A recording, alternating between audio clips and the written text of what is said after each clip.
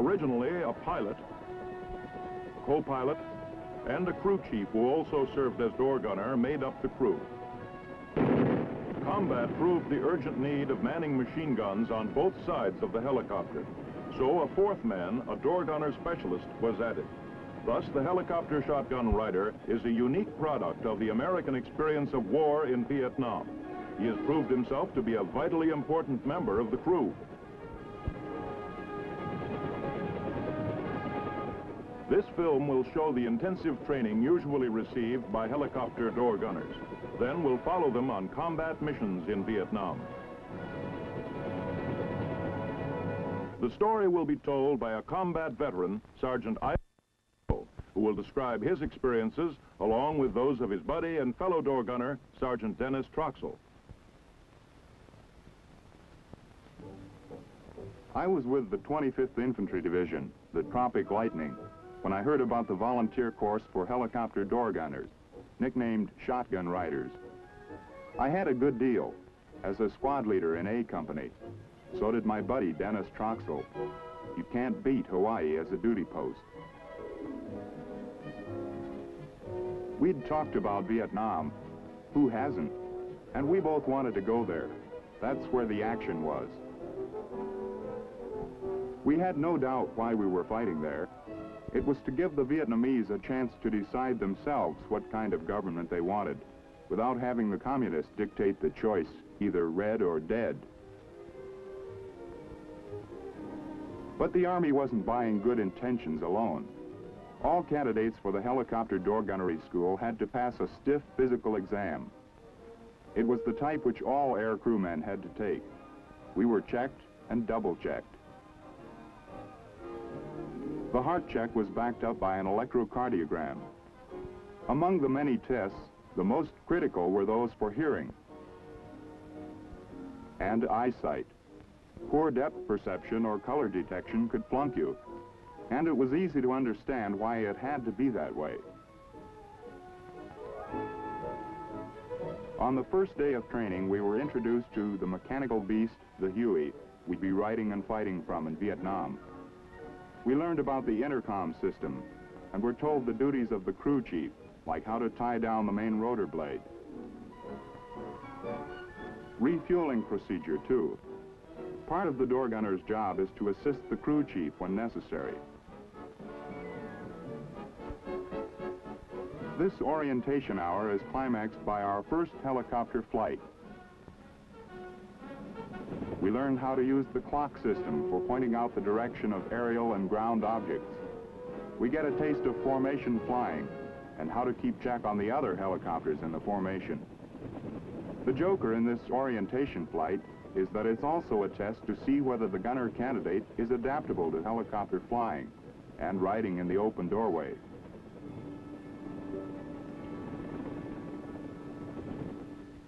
The afternoon of the same day, we started our gunnery training.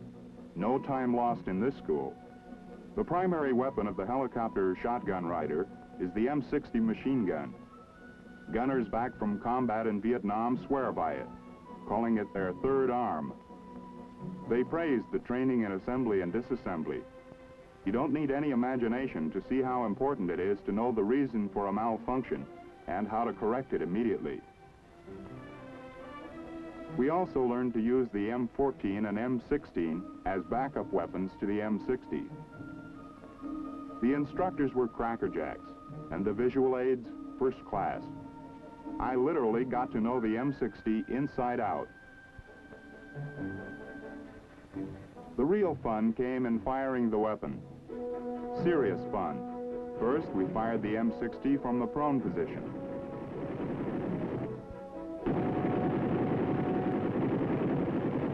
Then standing up.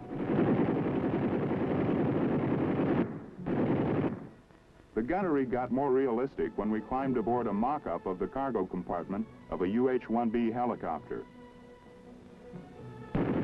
We practiced firing the M60 from its mount, then free-fired the weapon. In a later session, we learned to use the bungee cord attached to the roof of the helicopter.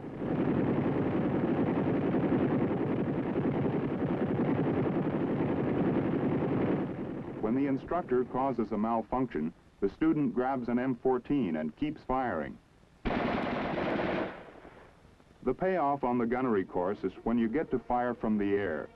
First, we fly a dry run over the firing range, while the instructor points out Viet Cong type of foxholes and entrenchments. This is the Makua Valley firing range on the island of Oahu, and it's a beauty. We learn the procedures for proper visual search, which must be systematic to be thoroughly effective, plus lessons in target acquisition and identification, range estimate in ground distance and slant distance, and how all this is affected by the variables of speed, altitude, and angular motion. Tricky stuff, but fascinating. Before we make our first firing run, we get an orientation lecture about the range from one of the instructors. He tells us about the course we'll fly and the ground targets we'll be shooting at. It's a lot like the briefing we'll get before going on a combat mission in Vietnam. It's short and to the point. Then it's move out fast.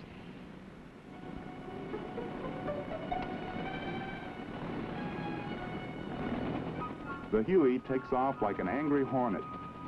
These choppers aren't in the same speed class as jets, but don't get the idea they can't go places in a hurry. They can climb, too. And skim close to the ground like no other aircraft can. We go into a firing run. It's the first time gunner, chopper, and M60 work together. Now I get the feeling of what it is to be a flying shotgun rider. Each student gets to fire in a low-altitude pass over the target area.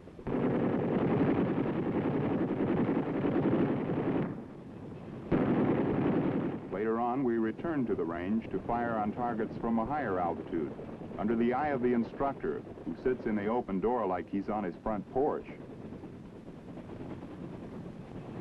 The M60 pumps out 550 rounds per minute. The instructor warns us not to get carried away when we're firing. It's important to conserve ammunition. Back to Earth. Did you ever see an Army school, no matter how busy, that didn't have time for push-ups? Ours was no different. We had the run of the pool for survival training. This was in case the aircraft was forced to ditch in open water. Using a Mae West life jacket was easy to learn and very comforting. But if you hit the water without time to put on the Mae West, you learned how to improvise. First, kick off the boots. Then remove pants. Then take the pants, along with a few mouthfuls of water, tie a knot in the legs, blow air into them, and you have a pretty fair makeshift life vest. We also learned a few tricks about survival on land, where it wouldn't be quite as friendly as Hawaii. These classes were to recognize edible fruits and vegetables in the South Vietnam area, and how to trap small animals and catch fish with improvised gear. To start a fire, we used the old Boy Scout trick of rubbing two sticks together.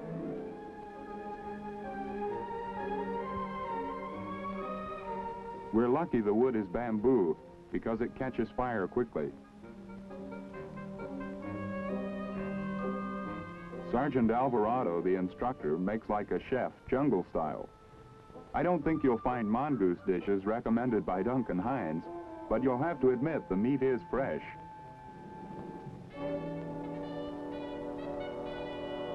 Troxel, who doesn't know when to stop volunteering, offers to help butcher the animal. Not exactly for the squeamish. Mongoose stew. Not like Mom's home cooking, but it is tasty and nourishing. There are tastier dishes. Julie Andrews, who was in Hawaii making a movie, pays us a visit. She's lovely and heartwarming, just like the sound of music. We were also prepared for the worst by an 8-hour stretch of medical instruction. we were shown how to give shots and other emergency medical assistance, like artificial respiration, treatment of fractures, snake bites. It was a welcome relief from training to visit the Schofield Barracks Museum. A lot of the exhibits, both military and historical, are kept on permanent display outdoors.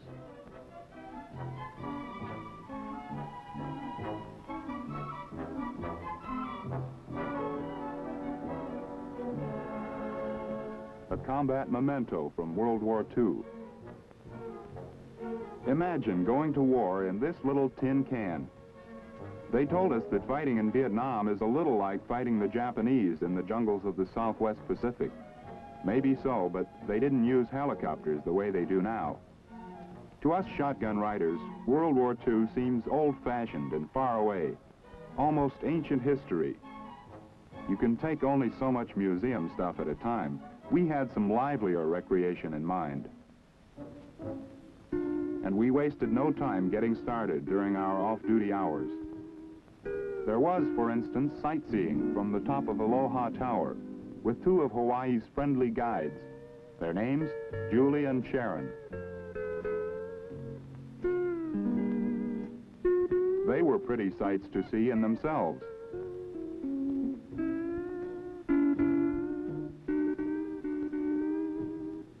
Hawaii is full of great scenery. This view of the Royal Hawaiian Hotel and Waikiki Beach must have started a tourist rush all by itself. Now this was the way we should have learned survival training in water.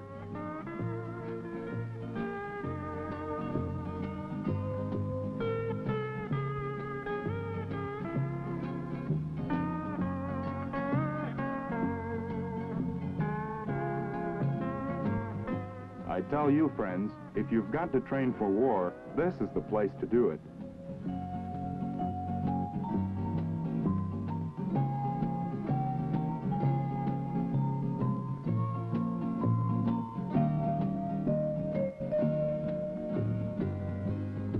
Now I ask you, how many soldiers get off-duty duty like this?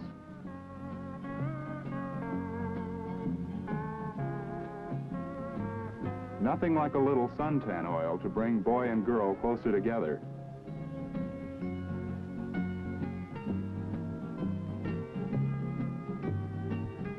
On a beach like Waikiki, on a day like this, with pleasant company listening to you talk about yourself, Vietnam was about the last thing we had on our minds. It was very, very nice, but of course it was too good to last.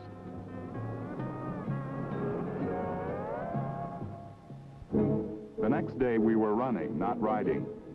Pressure from the school was constant. Intensive weeks of training had brought us to a fine edge. We were ready for combat. In a few days, we boarded a big KC-135 transport plane at Hickam Field. Not long afterward, we were in Vietnam. At first, when you get off the plane at Saigon, you feel like a tourist. But the war was close, very close. In a few minutes, we arrived at the compound of our new outfit, the 197th Aviation Company. After that, it was strictly business, and in a hurry, too. We drew helmets and flak jackets from supply. Next, a briefing at a UH-1B helicopter on the variety of armament systems these choppers carry. This one used the XM-16 system, 2 rocket pods with 7 rockets in each pod, backed up by 4 M60 machine guns mounted on the helicopter pylons. Other weapons systems combine rockets with other kinds of firepower. All of them, remember, are backed up by the door gunner's machine guns. The talk concluded with an important safety point. Keep the gun barrels off the M60s unless the gun is to be used. A little while later, we went out on our first mission. No matter how rushed we were, each mission was carefully prepared. This one was to make an armed visual reconnaissance. First, a briefing. Nothing is more important for our team operation. Using a map, the pilot described the terrain we'd fly over and possible target areas. It's also important for the door gunner to know the whereabouts of friendly and enemy forces, the code for smoke grenades, and the precise location of friendly artillery fires. It's the door gunner's job to check the fire ports when the engine is started. This is to make sure there are no fuel leaks. We're very safety conscious when we ride the choppers, and with good reason. There is no safety rule more important than this: stay strapped in at all times.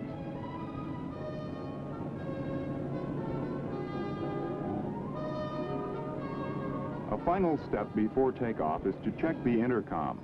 Here the rule is keep radio conversation to a minimum, no idle chatter.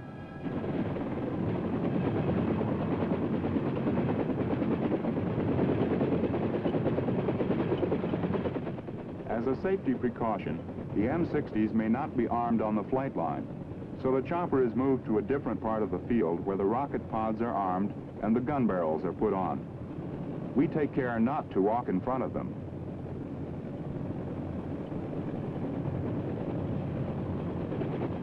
With this done, we were on our way for real. It was a moment I would always remember, my first combat mission.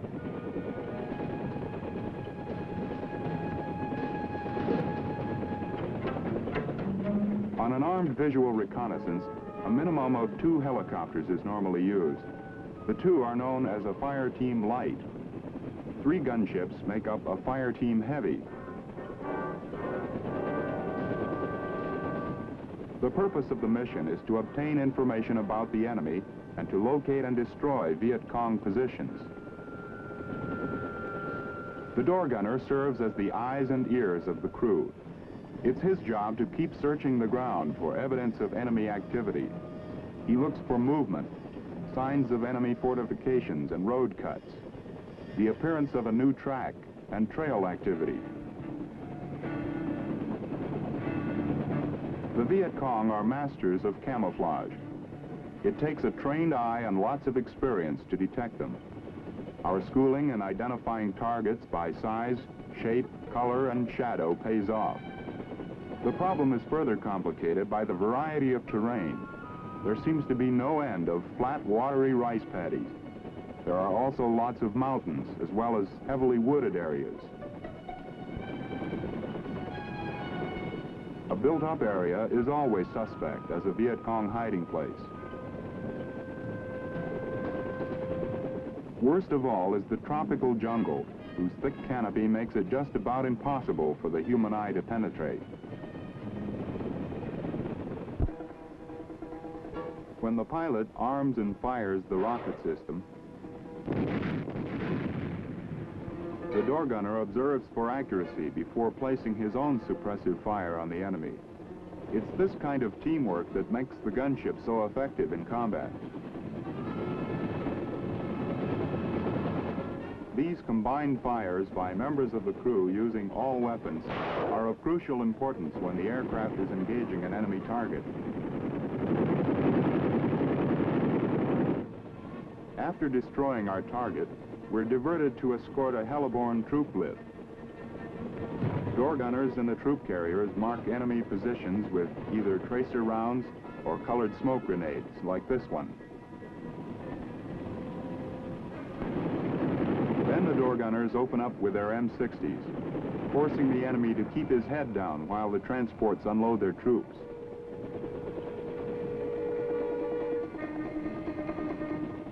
The same procedure is used when the men load on again. This continuous fire protects the aircraft as well as the troops. The choppers are most vulnerable to enemy fire in this phase of the action. Now I really understood why they bore down so hard in training about conserving ammo. It was to make sure we had enough to keep up suppressive fire, going into and out of an assault landing. We got the same hairy situation when we dropped in to pick up wounded soldiers. It's typical of the Viet Cong mentality that they make a special effort to get us when we land on a medevac mission. In those tense moments when we're loading casualties aboard the chopper, we're perfect sitting ducks. So you can believe it when I tell you we don't waste any time, and we don't stand on ceremony about pitching in to help.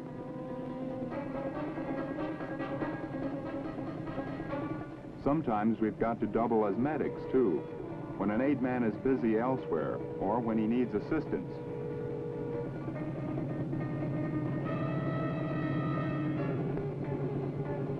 Despite the danger, this is one of our most rewarding jobs. The fact that we can fly out a wounded man to a field hospital in a few hours, sometimes even minutes, has saved a lot of American lives. Vietnamese, too. We're also Johnny on the spot when it comes to hauling critical supplies. We'll be back for these empty water cans when they're refilled. We also haul rations, ammo, fuel, radio parts, you name it.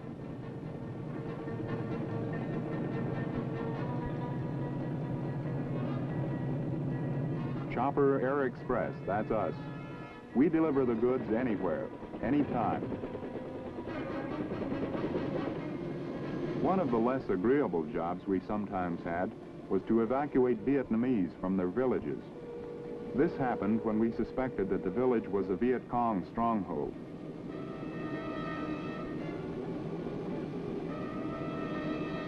It was hard on some of these people to pull out from a place where they'd lived all their lives. The fact was, though, that the natives who often looked the most pathetic were the very ones who were giving aid and comfort to the enemy. We could take no chances, so out they went. Another mission we had was to give overhead cover to convoys moving through territory where the Viet Cong was known to be strong. We screened the convoy's flanks, front and rear, giving towns a going over as well as open country. You can never tell when a sniper will open up from what is supposed to be a friendly village.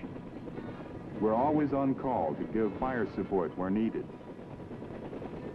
A Vietnamese outpost reported an enemy attack. We went in to see what we could do, only to find that artillery had already silenced the Viet Cong. Homeward bound, we passed a CH-47 out on a mission. These big, rugged aircraft are primarily troop transport and cargo carriers, but they, too, carry door gunners as full-fledged members of the flight crew.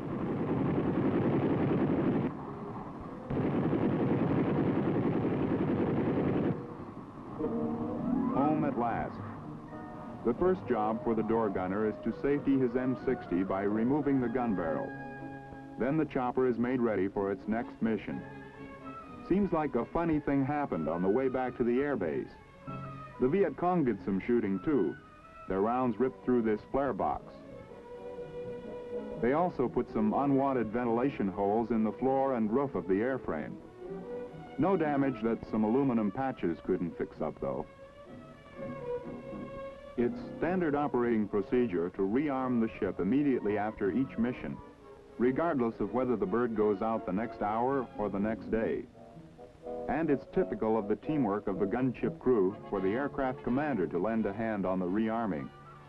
Troxel was doing the same rearming job on his gunship. Once the rocket tubes have been fed, the door gunner replenishes the M60s.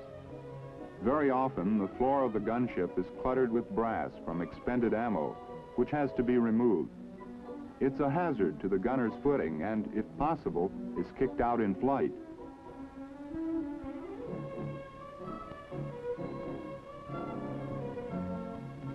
There's more housekeeping to be done. Whenever there's an opportunity, gun mount, and gun barrels must be cleaned. Dust and moisture from the humid climate of Vietnam are with you all the time, and the only way to take care of equipment is to keep after it with constant maintenance. Sometimes some of the other shotgun riders keep you company. It's too much to expect them to give you a hand, but it makes the chore less tedious to have someone around to talk shop with.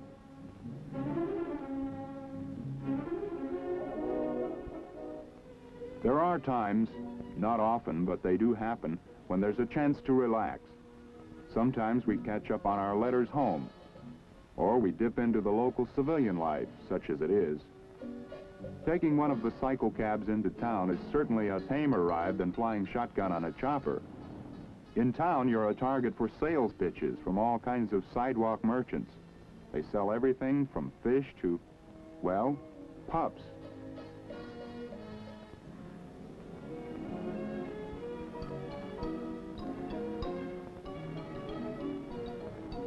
The Vietnamese do a big business with Americans looking for pets. Bargaining with the local merchants is part of the game. You're a square if you don't haggle. The door gunner's workday has an open end. He's often called out at night for reconnaissance and fire support missions. The enemy likes to move and fight during the dark, so our night missions are a real nuisance to him. Besides, flying through a dark sky makes us difficult targets for counterfire.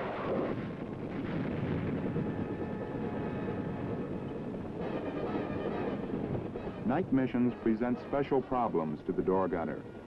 Targets are harder to spot. Also, there's a tendency to underestimate the correct range. It makes it a long, long day, but you don't mind. The more you go out, the more you realize how important a door gunner's job is in this new kind of air war, and how much you're helping the guys on the ground.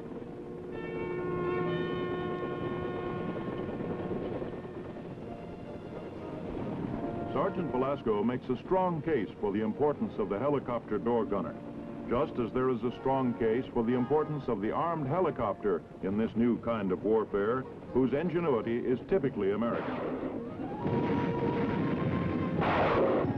Its effectiveness has been proved on and over many a Vietnam battlefield, an effectiveness due in great part to the close-knit team in which the door gunner plays a vital role.